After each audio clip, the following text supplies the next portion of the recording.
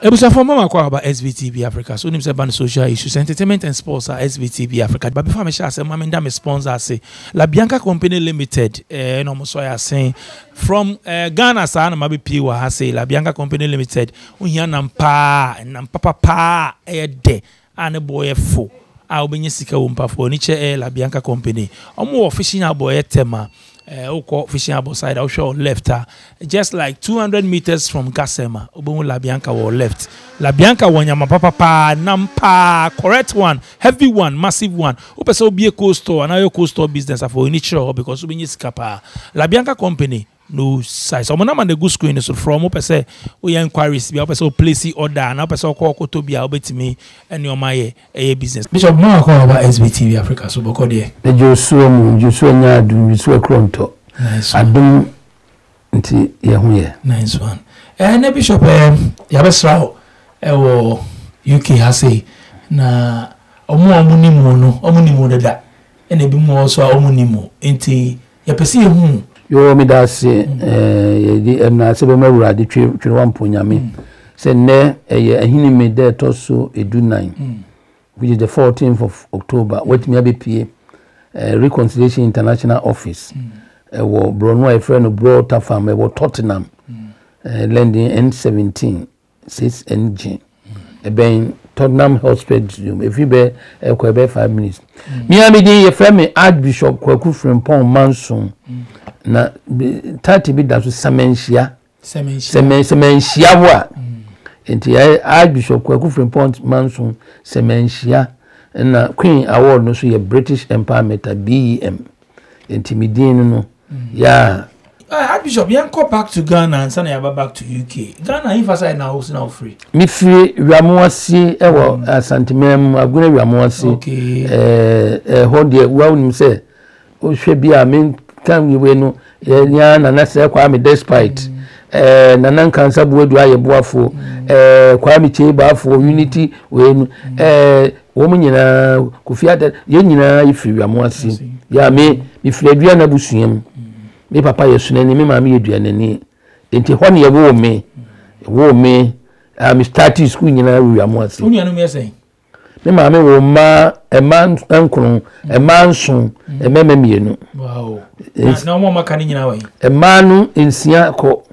dia ka ye mema mienu okay ena obaba ko ndi me bra pani me metosonson me bra pani tosinsia the friend na kwa me amusu no ye share manager busunya no ye regional accountant CMB ene ye ka chiri so ama boatima ama onso ona wo wiamoase wakawo enti me ye sa family no na also for Bishop Eden ba ya prekope o say nyamia fro what you are sorry ba na den na wo ye before ujai say nyamia afro aseme when you good on say nyami we give God the glory ye de nyamia si me wiamoase wo me no me ka she nyamia no nyam na aka ne no ye the common trans in the secondary school me class 1 kura no man she dan ko bi because me wo me na me sha na unse ja tete ne disa wo dunsa to wasi na nsa ko ti ansa na ya mo ko statu school ba me ye wo me no me papa ye convalescent ba mo hine eti oka history na ni nyina apeke me eti me sha no me na mo ani ama me sika ne maka history asante history said the asante man ba me chi utumfo be bi obi ana no say to ko so me chiawo eti me sha no na master bi by no ekurapim ni no ba me fia oba ma me fia no bi so bibi alma kan wo se akora we mo me family nam school ho enti me work me do class 1 na me kire class san ho amfo ade enti common trans no standard 5 na from 2 na me start bi na me pass ye me common trans no e ko ye enso no jamasi me ya na pass na ko twebo kodua komawu enti me ko twebo kodua no na me sha the headmaster yire na nu aduane ma me enti me na muano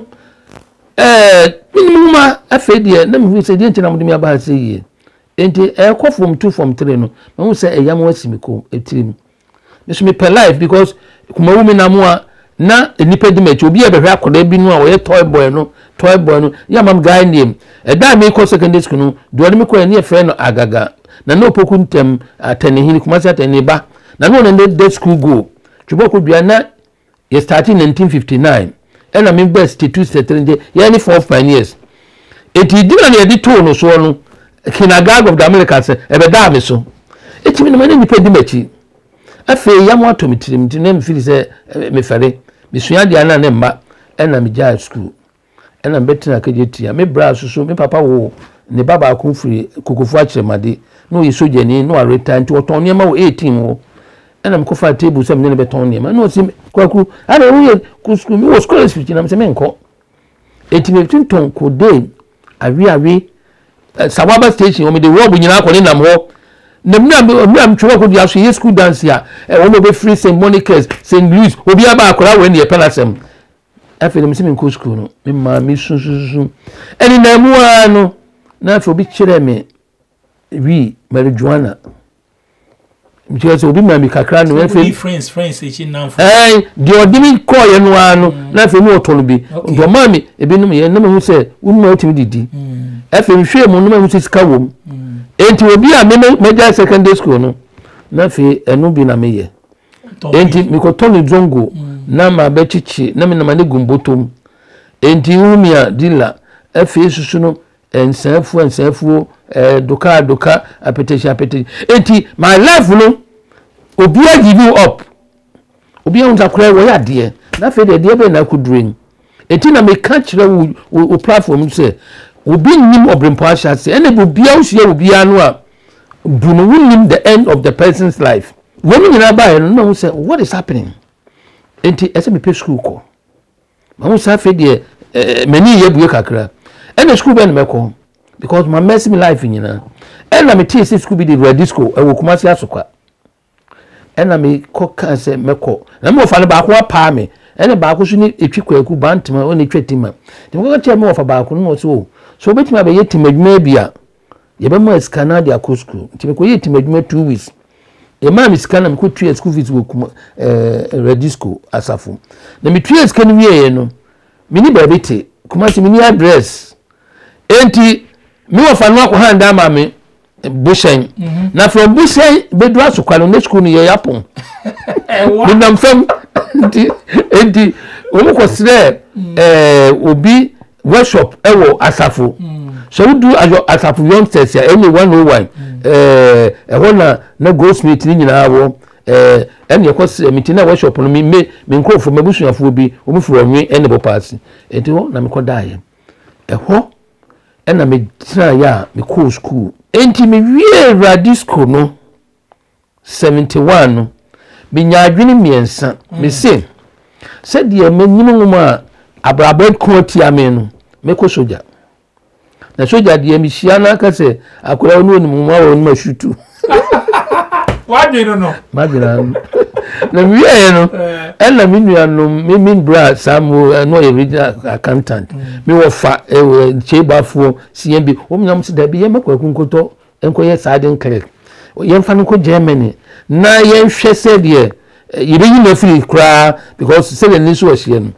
enti wo mu no kasa no an ye frɛ ye interview aviation ye ne kokko sa schools no nyina wan kwa aviation ya obekɔ broadcast na film industry na say navy enti ye frɛ ye no be kwa aviation interview no ye frɛ me ni afra me namfo no bi enti wan ye publicize in navy na me play me do be my camp no officer no me ni mu a say ye be fa because you look smart ni say send be ni pe 4 pe many first person bomb din na me wie intelligent questions am be fie no afi na e ba madwem se yamo asini ensuo kura e wu dware na ensuo gu so a na ensuo no be fa na se so ko navy e do betupum me so me we nsa nti pui be fa me enti be de makopum enti mi free be maka ba me bra fie wo kokomeme na me yafom afi na atoma dwendwen yesi na tuku yemra Monday me wo fa frɛ airport no so from Paul Manson onidi wo so be start adwuma aviation eti Monday me ko aviation ko start adwuma Tuesday soja no manko me nan for no nko nyina ifa wo do mo ko abruchiri emu ho no aviation ho no susu no onyame hira wa no hira me du ho no ye 17 ene ba aviation me nko na nimkuta passport 73 enti mi dem do airport ade echa me call Bruchile afedie me be kɔ na me namfo no mo kɔ na asori ya wo kan ya ebe ma sofudie be mu na me kire won enti 75 no ya ni treaty especially ya ni ya direct aircraft no ye wo engineering section no a ya ni ye electronics no communication no enti ye wie course ba ko na me call me krom wi amoase na sori bia ba se wo be yifo ache nipa na me bia aka enti ye economy epito ni etete store no me be dura kra no na se me ho mfame so ni so hye obi ehun se me do report a obi anim se maba ye repair ne mama nkrofo Ghana wesifo ye fa ha ye say afi ma yedin afi se bibi em se me bewu enti me call radio hospital se me nyare na ma ba fie enti asona me call ye no me na me repair wo mo ne mama wo so bibi se am koye ba so funu so bompa ye me hwe no am se me ye adwuma airport oh papa be na abobo mama na du brebi na ye den nam kwana sofo ene de so bompa ye mama to bompa ye mama o kan se bi ba ko bi so bi de me kan o de bre me ba fie na me bra sampa sa me no metu et me bra ho me free circle akotan bra ho wo na nakufu ado ho ho no cooperative house bi ho enti wona na mtie me se me be wo enti sofo no ye sa no a me bras will be see me first come on. I'm say, any woman can as well kind of crap. Then I started going to church. And when you hear me, say meet me aboa wonum, me ni enti edu maybe no, and we say or bra or so for that no more cop GBC. And I'm sure me mates ni nyina, Kofi Acha nyina wo film industry. Kwa achi ni nyina, o me ye kwa achi ni na me teacher for Kofi Acha me mate. Enti film industry no, say gospel recordings nyina no. I got involved in the church activities as a we helper. So mo ko ba bia na me di akire na me connect wonum ebibia until say asol so na Reverend SK Boafo former regional minister ni papa Mr JK Boafo managing director cooperative bank oni fie enom de asol no oni onyamso ni pa enti tamwa asol eba san so asofo mi enu no na ba ko be kwa America ena ba ko no sorry ye kika nsebiti ano eje yiwe mu no ano ne sofo no nya ahwinti me eboa no enti da wo kwa na adweno wo fe ni pa na so di aso no hye yensa menye edikin menye hwe ba anko school anko bible school debi na commitment ni faithfulness eti bi de bi say satam so nyame ni pa de obeka bia no ne kure ene so eye servanthood nyame tumi nyina ye som enti wokoye no ni asofofo eti me pona adwuma airport a na ma be fa members no mi ama hanka na mdo ko ni etuye baabi ye wono do ko abeka na e ko meeting ni niema eti esa no within 4 weeks no na mra ese asofo no wo ma yeso ombe asofo no nyina atete egu ena me ni bamfo yi eho ena inya abawa koni se wate ye retwa se kom enyum ni nyina born again fun born again band no kwame no chitoku na ne leader abawa kon ni de o founder onu woni o de ka pastoral team no they say we apostle enti eba sa no enu no me sha so na se no amekoso no 79 me bafo ye kokomemre rec sika 2000 edisi asaw da wo Hotel de France in Chen 2000 Ghana cedis those days 79 Emma Mr JK Boafo ka chem akola woni edin pa na ya so no ena lawyer boy be kan say ho ye residential area enti me tria so dan it what me call Simon champion na bo so ye me call castle ena me call castle ena champion me kan say aso obi enti stop ye gusu no was ade call court ena me say okay say lawyer for no enti in free home ena me so be to overhead bridge wana me ko twa asere ena Konkonte street hwa me bobo apata ena me sha asorase enti 1980 ena me share me ministry ase born again evangelist ministry because me am we are born again that's right it did the beginning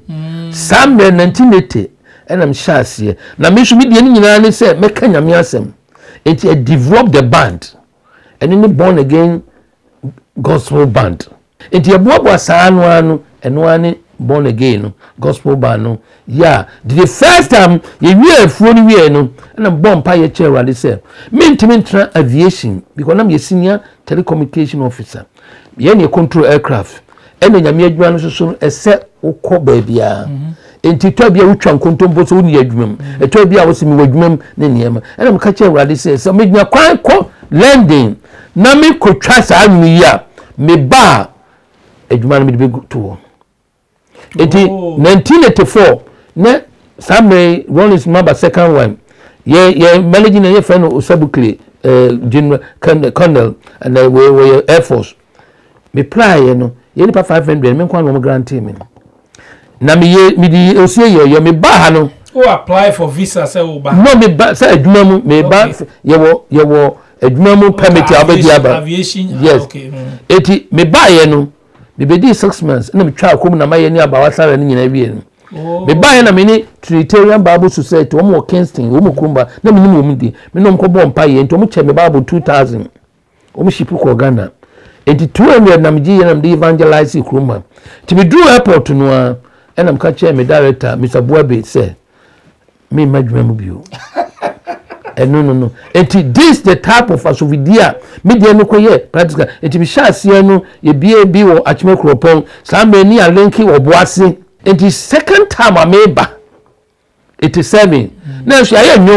enwum bi ti say hallelujah hallelujah hallelujah nyame asembe yewo nyame asembe jo nyame asembe wo hallelujah ewradi wumuna enu any sedwumi wo wuti ya wosi bo wudi mi anka won asem obi nti bi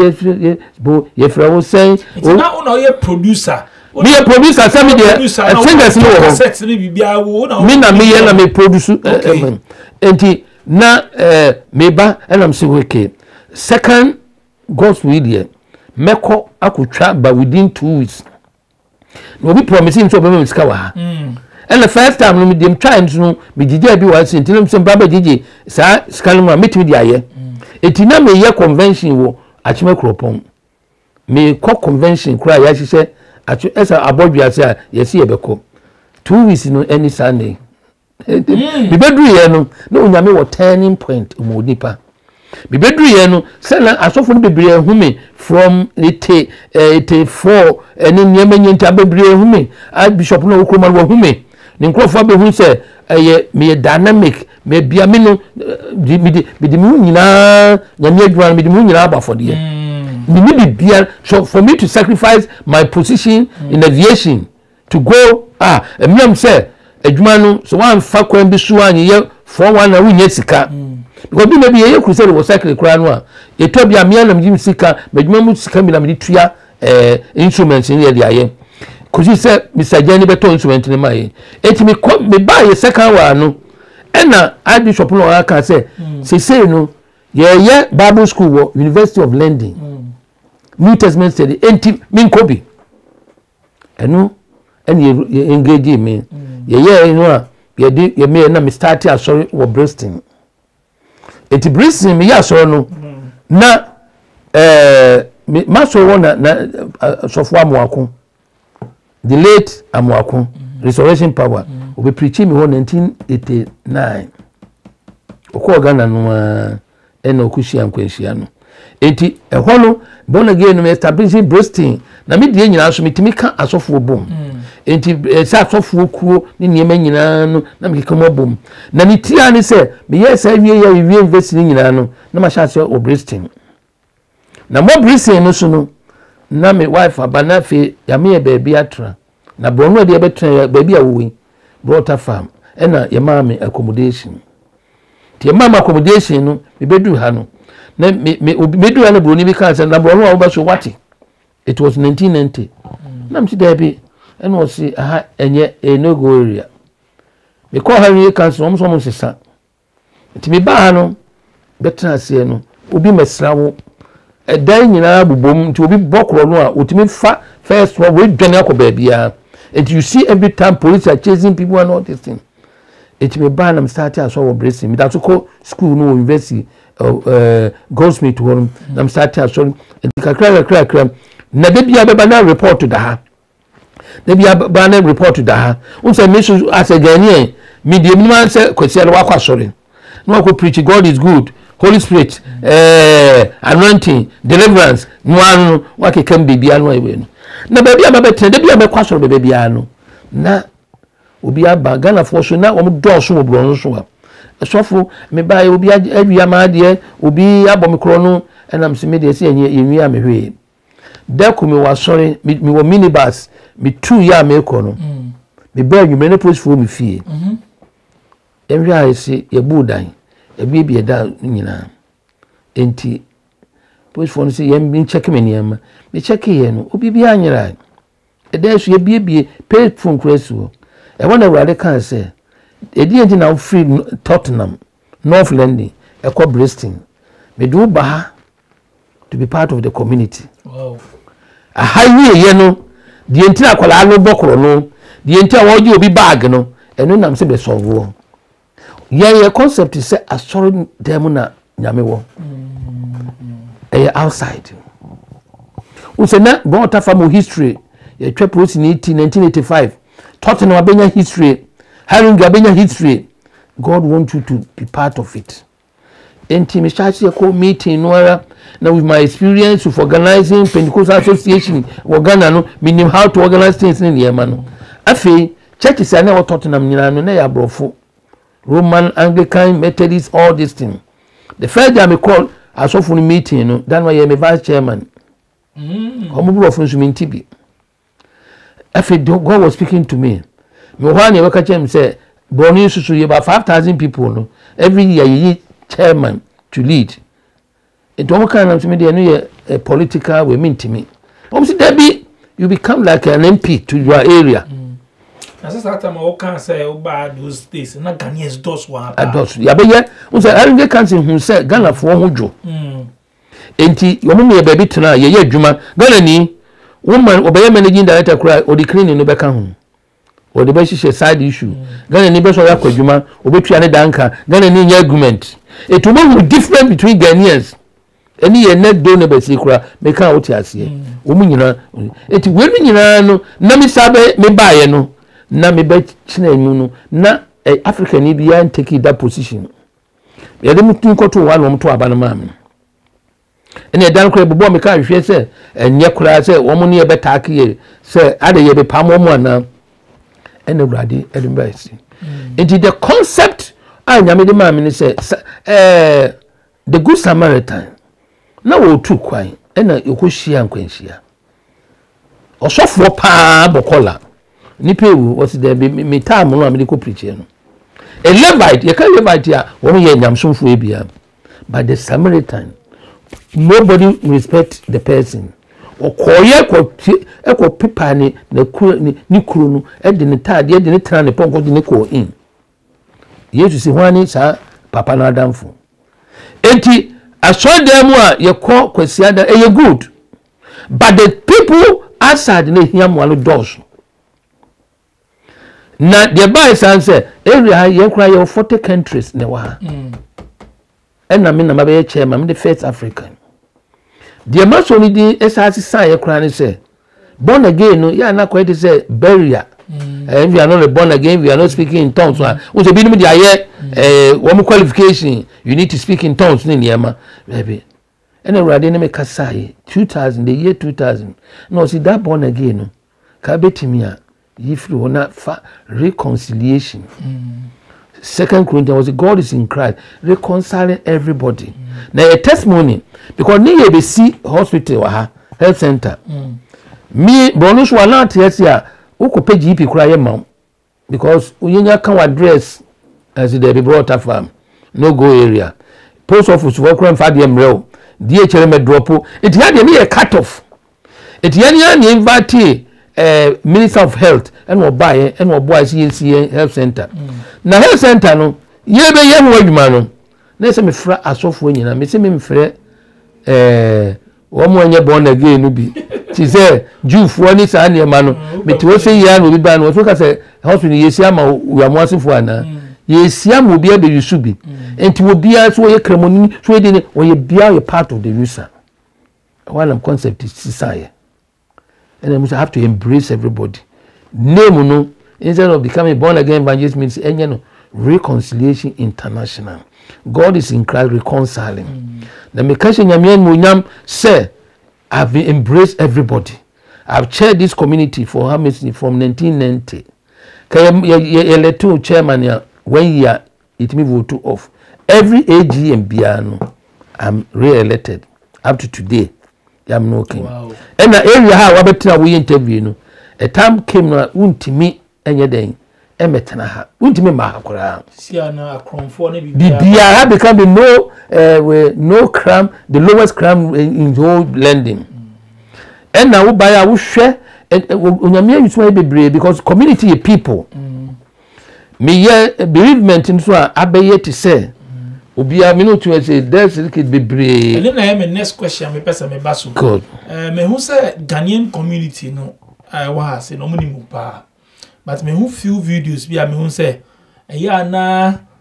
me ta who say oh obi free money ekosie ne na ade a amofra ko bom pa ne ade. Me nim say enu na sisi a eye major thing na wo ye. And enu say you calling ana enu say you den. You calling. Oh, Mishano, what do me to daba kumamenda? Who party number 1 me? Say who party it funo anase me maho.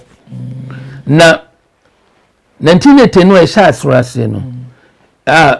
Radical chon say onye obi a obeka akoye prophecy ne niam. Ba ma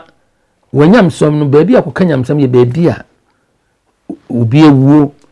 na chichire wo mo were. Etu hwa born again band no. Ye ma kwan de ko eyi biase Rollins asi wi ye ke je oti agiman me ufi so ni papa fi mi krom bi amwase mi nam koye me ban ne ko bo ye nipa bebre enti ne ko mamu me ye president ni ba me ba banfo no be fa ban no me ma kwase banfo no nko house me have to mom ne be ko no one say mutu finya about 10 o'clock na yasom ba for be boss bodu mi edo na so microphone maturity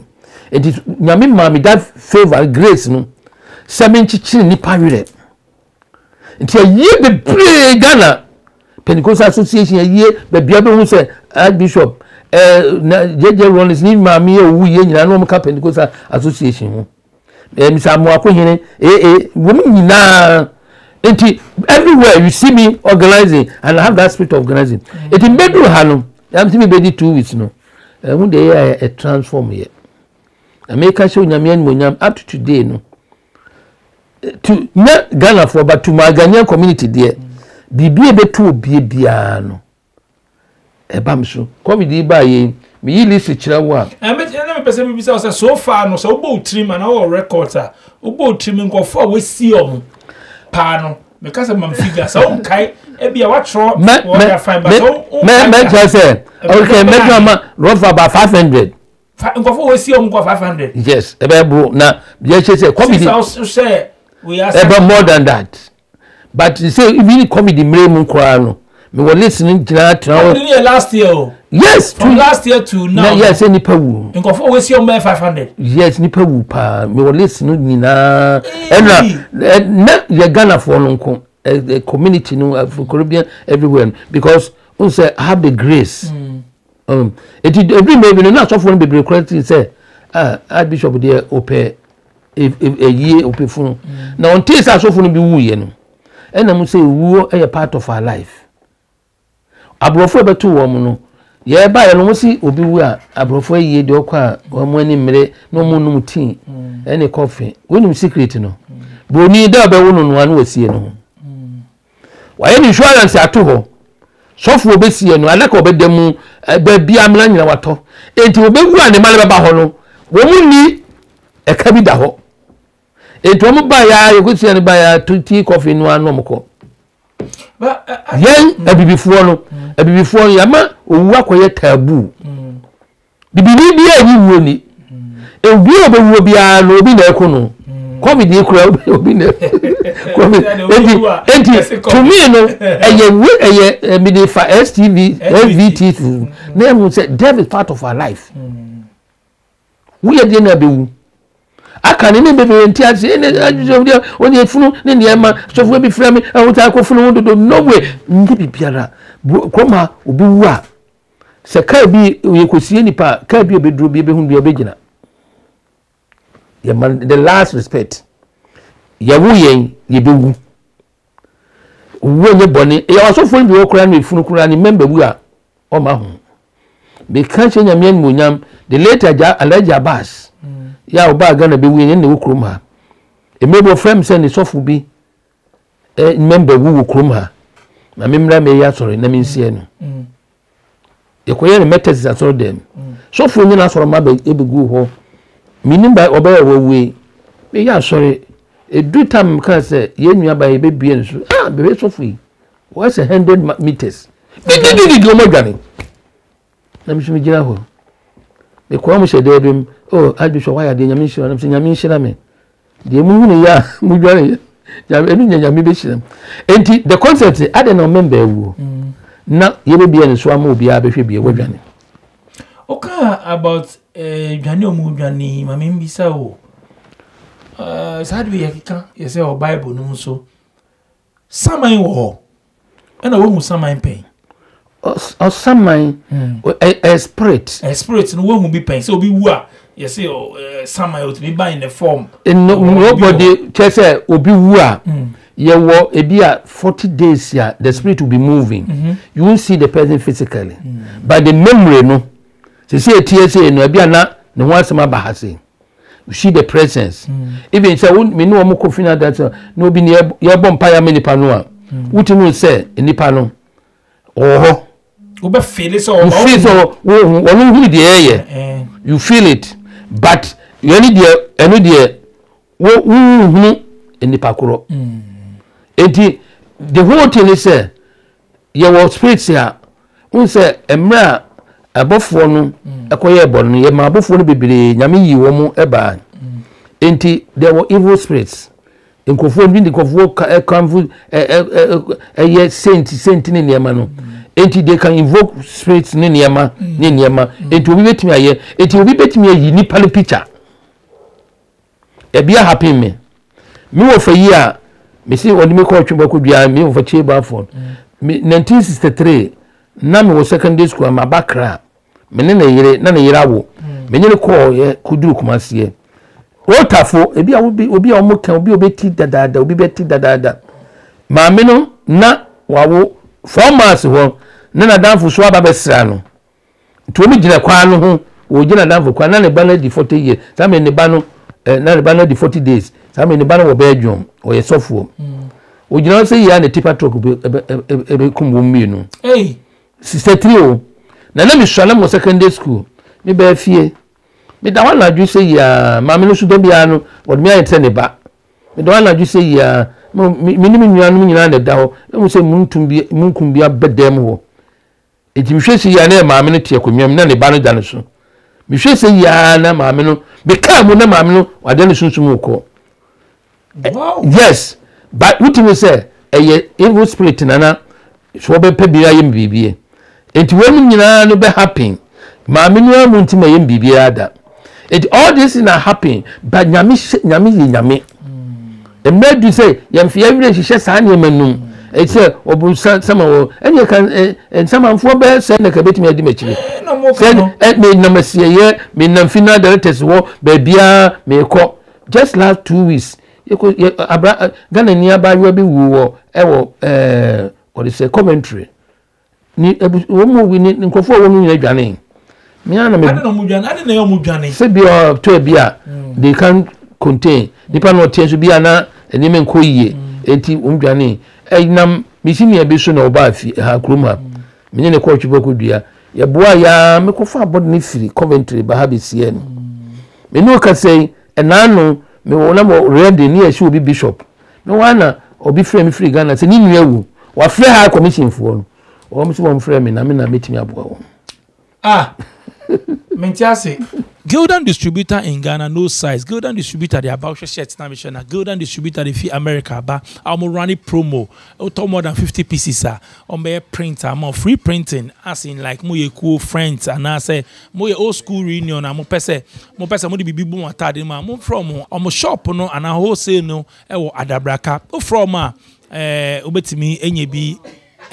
arone ho anase from obetimi akotubi no akoton omo hia agents across the whole Ghana souvenirs eba from now on to December mo pesa mo ye souvenirs mo printing nyama no golden distributors a free printing mamo omo na ma na wo screen so from na oni omo nye business sisi ya wo hakini ha sisi ya na me work said ye be fa body ndi akode final director ho yesu fi kofo dua friend NS owusu bi ani nua no mo tie me free enkran mo na mo free me na 2 weeks ago na mo reading and they called me said they got the information from the high commission to call me mintias yo say the high commission can robe na ga so mo play and they send American so says you no unim grounds so wonye high commission intana na mo high commission me ye Ghana ni intana na mo say em from minti hona say be say na me ka say me dem ho for here and the holiday I leave it to we know nipa so efrem me no man ka say no is I'm working with one Dr. Bossman or Dr. Bossman is in bibi at my church and my say nyina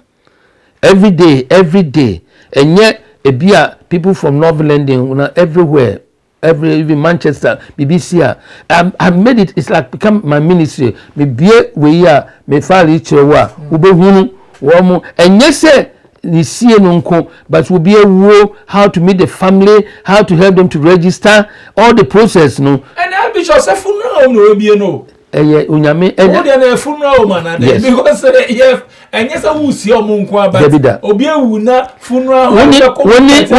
woni ebi a man beko akogye omo so ko twusu adaka no ebi a 3 hours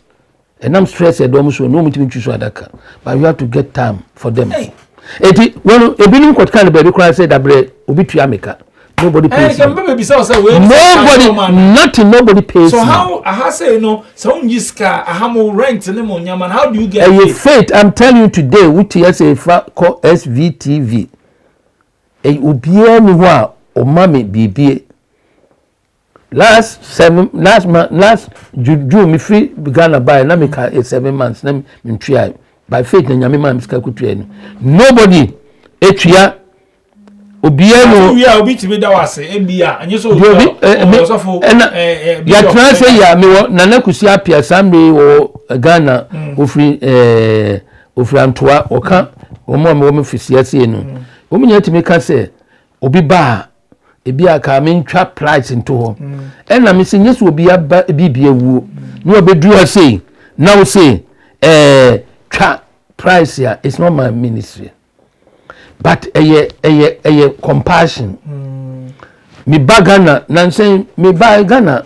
Dr. Mwakutufo me beka ho me esie no se don ye me baby when try take it mama by faith me am buy but I don't know I say passion be no nyame dia mawo enti obi a ministry for the dead yes ministry for the dead and I say they say also be free obi bewu we say nyata kama fa phone no ne ba 46 years we wo cancel it is about the whole UK and then UK go behind about UK but me go Germany yes Germany me wo fa si me baby ne ba ebonu to Frankfurt we Hamburg me na ko sie no Bremen so within yan fan say within a month Nkofo ani na otimission within a month because it's every weekend and I say every weekend we also Nkofo come dey buy you kwa no pass esiye no aba mi ko sie mi ka se nyame an monyam come dey buy mi sie obi 10 December mi wie no ma be ka che nipa 5 onya covid na so dem ho mi nu wi 11 fita ku sie obi wo mo frɛ mi ka che mi so mso nya COVID no unyamia preserve me for all this thing edu me no okwanopa wo ko officiate no aba on your concept ni say Ghana for me ka Ghana for wo kwasie no na usi bia me prayer camp we amoasi any orphanage we amoasi ya me develop this ya achie me ba me ma no mboko na mwaka se mumma ye offering kakra ne mfa nko support Ghana for be £1 and nothing what do am no a yes ye no na say ye Ghana for ye cost me say grave diggers no they be am ye offering ma wo no be ye £20 £30 what they have go dey ma wo no ye was ha abro no wo ho or any baby and me said that will be the fund me will be mammy can be being we know me but we say krumha o baba ye juma ye to national insurance and then our pension ye did more pension we me mamma yes a juma sa mamma ye juma bi sa yeah menya pension what am pension become a pension we are ubesre but the biano the face wunyame emu won se nyankopon timi ma Elijah ekotena asubura ho ma anene ma na aduane di ya obe feed obe ye mame o ma oba kurafo no last minute wo de ma Elijah di ye ma wo survive that faith me dey kan nana Emmanuel me kan say ye kasa you live faith here I believe in faith asofo say obi wu na okobo mpae ma na so we di boni sen kra na esisa ebe na ebem eni de because you say obi kra ma no kra wu na ma na e dey say wo ko police station na ya kro so docket wuni Nyankopon ko na wo saa we no ye ko no ye ko bonu ye bomma wo mo ti ase no oh wo babo wo say atiasefo die ye nimisi ebewu awufo die omi nso bewu bio enti so we begina wa na uwerechi onfofo bebre mrante usia ene mi wa adusho ba besia misia wa de misia we nyina no eye formality but enenu aye kasa wo SVTV so no won sesa bia no asesa ohun eti we know and there's a lot happening enyame me no de mi ye nyina ne say me nye we or the saying me ma ya obi enkomi mu me ni say niam bebre ho a me no vanity to me you see me always wearing my clerical and everything and na nyese bia we no I give a lot Ghanaian community no omo appreciate the oye no and na me can say queen ohunade ameye queen won Ghana me wo ha me ba taben the day ma me award no o kan say o ba 87 no dia ye nyina me site ye kan nyina enti say wo krom ni ehuna ani de eye we no me nyi nipanim we no but anyway they should appreciate it enkofo kan say me ye Nigeria ni a ka bia ka office akra no be ba no ka ye bie we we na wuti wo na ye gala for da kra no maybe me am nkofo mtikumi obegya busa say na so tua da we ka na cancer na dia ma wo setem na me cancer no woni me eno odi the system no ma me ese me handa no menye obi abetenasi obi bantin fa nyina bontin but ya amoa abedu mebi no be frɛ no unya no edi so wantua no 1 month kra no a ebeden wow also me no ka say when Mr. Donko be frɛ me ne ba 46 years owu suddenly organsi la ewo ya obi afrɛ ohun say but you have to go to their level na nyesa me kro do enanu who say me wo fa be your friend Doris bio kukufu hineba so who me yie ma wo hwe mu a who last year suddenly 1st August 2020 a year no kusi nyina me na me ye bibira koye also bishop me bisa osade o wadwen kire wo high commission Ghana High Commission ne juma e fa Ghanaian communities then na onimfa ne juma ye dey me dey maka say High Commission there say ye do ba say bra besum woman na the bebre no me kai bebre no ayete say say they serve their masters because Bible no cry Jesus Christ was see the word became flesh and dwell among us. See, yes, one could eat a Buckingham Palace. You slept on the road with the people. It me I have advice and I mention say all the staff the High Commission of staff they should try to relate to the community. Omo ya no more. Officer who say dey no. Me say me dey afutuo. Omo nya me hu because an American say something has gone to do with Ghana for obi ko pay passport obi ko pay visa bebre come to me omo tin niam bia say ame no mba me nchen I don't know about on chain so unya some me community yes some mini pa omo timi as they can access easily baby nya access no communication line say obenya sa flow no etuniama na ya die ma no kura no they have to come through you so when why community leader etuna betimi abua to be hweso nya on passport no mo yes am me kira mo mo eye we mi no mo kasa se bia nipa obi a ohia krata ade akwakoye akogine ni stay anaso ohia krata ade akwadwuma akopa adwuma ese aboa no amanfo Ghanaians obi nya asem ni ade wa ha ohia obi a se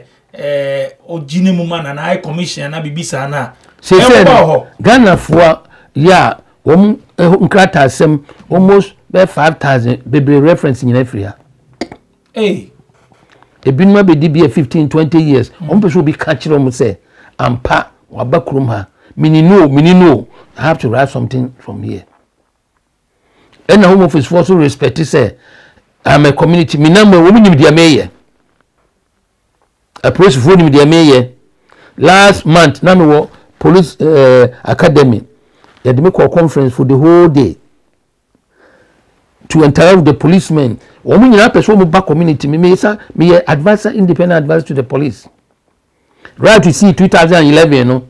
Yeah, been a brand in Kunu Fiesi. Me was say yana metropolitan police. Scholar young friend me say, when our minister for reconciliation, when I bet me a reconciling Kwalano. Ampa Kwalano, which is a Kwamaka say, calm down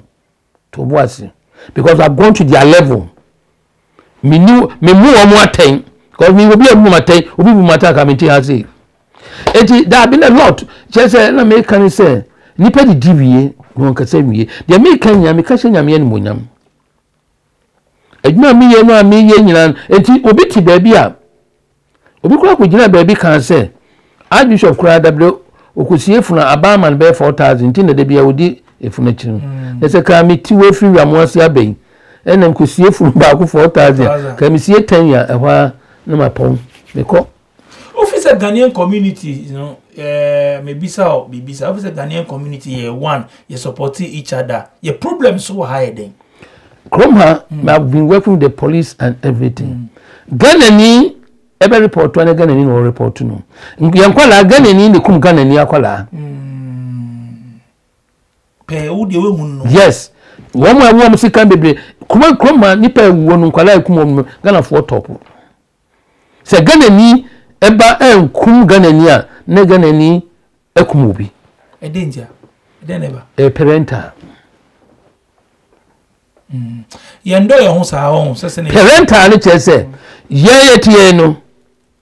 yes ya wo Britain yo mako Europe mako Germany mako Italy mako we nyina no mako tu chama German enkwala no because German akwala oni ma mi anka German kasa oni ma be kan ni krom twi ayigwe anase ekuapem ye tie Queen's English the whole world yankwa ne kan Queen's English na ye manu awo wo mo no ebu se wo mo ye British for enti the way no a ye yele wo mo no I say nkuko bi a ye yele wo no e matter bebre ntimi control and mema bebre akwaye omo say hit and run and the no one thing say krom ha no emra e favor ma eti wo ba kura ba na ni buwe kakra bi a otimi walk out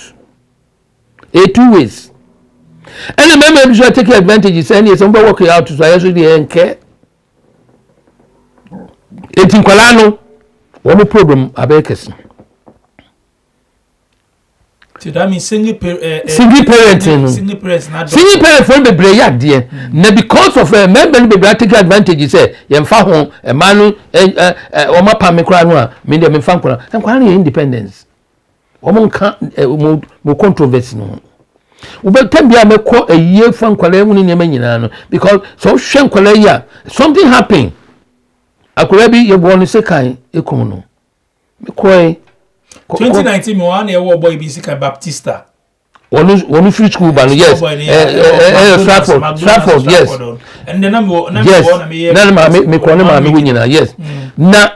boy ba ku bi obi 20 year bobo mi kom no me ko na wotwe no me ko bobo bi e bon ye kum no na me ko ye mpabo na me kasa kire nkwala nyina ne you say pie Facebook akra ne ma me ko ha bishop nkwala no pese wo monim ba na se nkwala no ba e de na ne adwuma ye to blessed assurance no ye tu wo mo se wo nye de ye kasa kiro if you man see e ye na se bio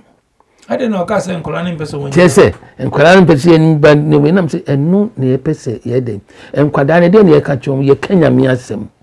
said vengeance is Lord woman na mo nyina no because mrebi ye wo Ghana ni ba ko sika was talk well ye gina woni ka se nkwala mo wo ha nyina mechia Bishop Fransapon Calvary Charismatic stebia okam ana won kwa ne ka se nkwala mo tuwe mo gina hen bibire sika hye mo wona before se be sie Ghana ni bo ne nkwala ba miensa ne na ewu afri mu woman nyina sika hye mo vengeance. Apart from that, is it like omo drugs and omo movement? And you nyina and the matter and to communicating no. Ekano because my me friend send the ba. Me metu no fu. A police for be fi omo wura akura ndem etu ewu wiase nyina ne bi wo. Na me so nim send the ba kutetu wo fi wo. Bad company. Bad company. Na ni nyina ne say ye ne etia say no wo frame meeting class ye mra. Na yen hwehwe bibia ahwedemfuo ya ba kroma no wona ne wo sika mi ekum wo no bo twetweka wo na no ya twetweka ne nem edurumre bi bo no so wati ya because me had a higher center na ahwedemfuo pen from frame say menka wo mum family against knife and gun crime with the says every Saturday wo no mma ene na nyina beba ne ye nyina hyiam na matopon wo mu didi enti we se we bani a we bank we basikan ene ma hwedimfo no de ne yeden ekọ fam ba ye nkrofo no de ebinom de betwa poa otebrofo papa bi nyame mfa ne kransie okọ ba bi no no ba bi enkwala bi di nkromo no ye meeting o ma minister de bi o enkwala nde o munti twi no si na wo a wo kasa o classmate ne wan bofo ye kan nyina ye debe wi amoasi die bi th debe wan ye dia person who are doing on lesbianism, gay and things almost one person pass a bill na we doing ho so asisi ano ye sisi e be the criminal o be ye lesbian ya de na ye chiwa ye ma ye sentence o kodim say ye fine na ya fine this lesbian and gay issue transgender ni ade mo din be tintin bi cause we Ghana sisi on person pass a bill we doing den aha na wo onim say this lesbian and gay asem dey had and then maybe kura na mo club ni ade kura wo we doing wo but ma so me come obi atibe God is a God of culture wo hwe Bible no mu a Abraham obetina Canaan asase so onyame se mi asase nyina ma emma Abraham wo ne ba Isaac no ofre na ko Elias se kantam kire me se wo ma me ba Isaac ngwari Canaan ni ba komikurum na ko pe Obama no enemre ya ke baka se Abraham we racist ana so kasa nyame di kuru nyina ma wo ye racism ena ho emra Paul o kanyam sem nyina no o ya bone ne yese Paul from Tarsus na Paul nyam se na pesa mu dedicate se o ko nkuro bebre ko Corinth o ko Epheso o ko Philippa o ko Thessalonica o do kuro bi mu a o study culture en wo dia kanyam se ma kiro wa chiro letter bro o ba no be study mo dia mutie no a on condemn o ko ba bie no Corinth fo ma no e bia no ma no din ba ye pay me ne ma was mesremo ema no ya mudu kwa mudu ba bia ya munye den mu ma me nkasa onu du behunu ye na adwenkyire no o de betu hofu obi Philippa no a bit different from e bia Philippa fo ma no omo ye very we bi omo me ma mesi odu Epheso the same thing enti nyamsumi nyina no knowledge da ho de wo kan no ye culture no eni saade no ebobra aka no obi nam Kumasi no ye no hote so oba esi kwadwo besia na ekọ mabuafu a me no mo ase Tricrivan sonso ko wa ba ko ye ebia na ko ya no mafro se na mema ni mema mo fro ni se esi tumu na abrofo no e de sire ni panum omo se ni nyira no omo ni na ye adwuma enti two ways no ye culture no accept it enti there be no mo ye no enye wrong for them that is enye ye part enti mrache bejafo no they go after the culture of that nation ebi kura me wo kura mo se me ebi kura be gay ni lesbian but emra no ye general no ye emra no accept it enti they have the right to pass the law enti emu we ka se bia you know everything go want me nko Arab memu na go dia bonti say wo kanya mi asem no at babro you want to go according to their custom question me bisa mo pod na ebi muso bisa me hu online say ada no mo ntimi fa sa we ya mo person mo impose na so ada no mo fa nko Saudi Arabia no ne enti enu na ye nko fo bebre ho no ye culture no ye amamre no ye mra no ye fisi ya wo ye be say ye nti bida won enti enu even ye Bible kura na ye hu say bema ni bema bi ehye mu awoba won hanu wo ba wasi well esi ni bie bebre national there some people are it is said mentimi ka ye won parties bi wo ho a even kura man party bi wo ba wo so sa ne man so ezo wo ye British fo no enti se e ba se dem emrafo jabofo edit sa be no ba woman they there to represent the nation enti democrats won ko vote ni edi bill na aba ni edi tumwa it become a law for the country you have to accept it secondly me ba man ko mo me chia eno afian sampini o yes a program emre bia no ko mo be ye conference wo ewo Kufuor ache during president Kufuor time no come ba be ye bi it was free you remember by eba Ghana na bishop wo Ghana on we can say wo mo ye se tumudumu ni niam tuade wo mo ahiafo ni niam na msem wo ye wrong etenjo no mu kuruma wo mo ye skafo na ade am kan ni say wo mo ye no mumi enko the genesis of the entire mo bi ko yes ade no emani bebre school wo mo hia namfo de saa na ye spirit wo no ebi no kwa wiemu ama wo mo akohie bibia wo mo hwim be makura oba bi hwim oba ma bi hwim oba akura wo hia bi eno ye hwe adekura di manipa no we no na ye mompa ye nie no wonom obi wa by mistake and we say me kura me I don't need a man in my life enti mesa ya ye gina so ene ye kan na say ni general ya na enye too much we no onyame asem bia de ko foundation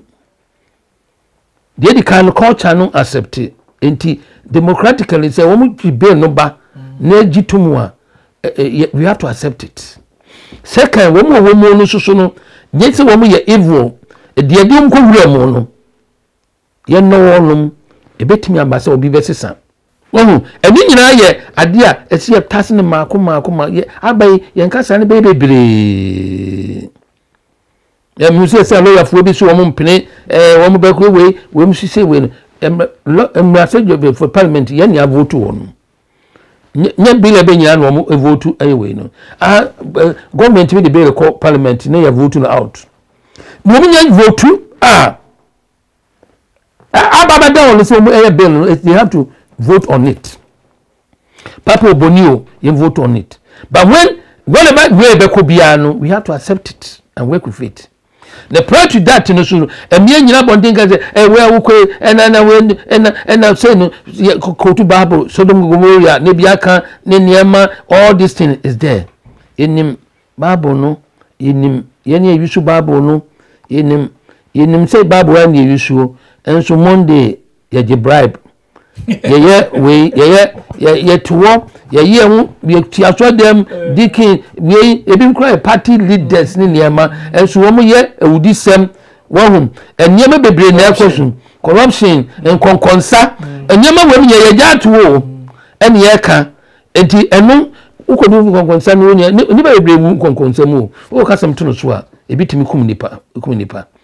there are a lot of things boni ba nye boni nyina ye boni enti ye mompaye omani eye nyame man de mimpa me kan say is that kunyawo betra so a oni ni wo betra so a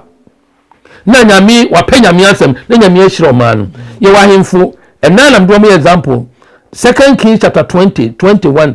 and 22 e kan hemfo 9 ba ko di Hezekiah won obedi ade no oyare odifo eze beka chense nyame si ubewu wan fale ho anto odifo no so obompa ye fire nyame onyame si sign the death sentence ba ne ba bedi ade no nye fele Manase no odi mfi edumienu Manase ye bonia kosum boni pa ye sum ye di boni ye adwuma 52 years Manase bewu ye ne ba bedi ade no fele Amon wonso boni ene eche ne papa de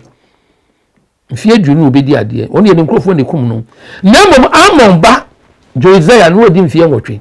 obedi ade no okosum dana ni nana David nyame eninti there are a lot of boni papa nyina bebem na the way no ye ti present ade no it's a ye nim say ye nyintom eyi achi wade wuntimi ka chem say minko hira o so emema mienu so ye first ko sha emema mienu so enye me nyintom haka mema mienu mo ware akoye den na gay ni wu so ne ye first be bompa ma ne so be kwa obi o ye gay so wewu o se be wewu ebusuafo se be bompa ma na me ka chi o se ewu no obi wu ni e be bompa ya do da wa no wo kono na akọ bompa ya be se me hu so be kwa na se wonko oh ministry se obi u ja no kwan u bompa ye wu gina so akata kire o moti na de na omo wa idea on yongo e de nkata na kata kire ye beda is onya mro ba ye show no so Archbishop Frimpong Manson Samensia o phone number na den so bi person frɛ wo betimi abɔ na mesama ya me number metimi ye 44 7956 939 724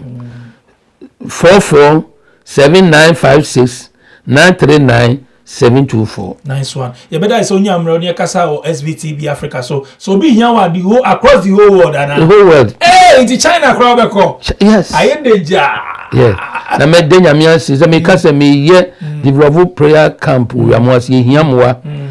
baabi no ye develop na ye kuradada e wona tetefo abrofo no be si bongo we amoas ye history de ko me checho ni nyina mu e wona ma je me ye prayer camp no problem time no so am ye nyina no to mo ba beboa ye nyina o meboa me che abusuafo amutie ye nyina e na me bompa ma SVTV say mo so be grow from strength to strength na dwamudi amudie no Ewurade no ara favor beba mo so be bia bedro bia no me chia busuafo no nyina ya mo hwe yen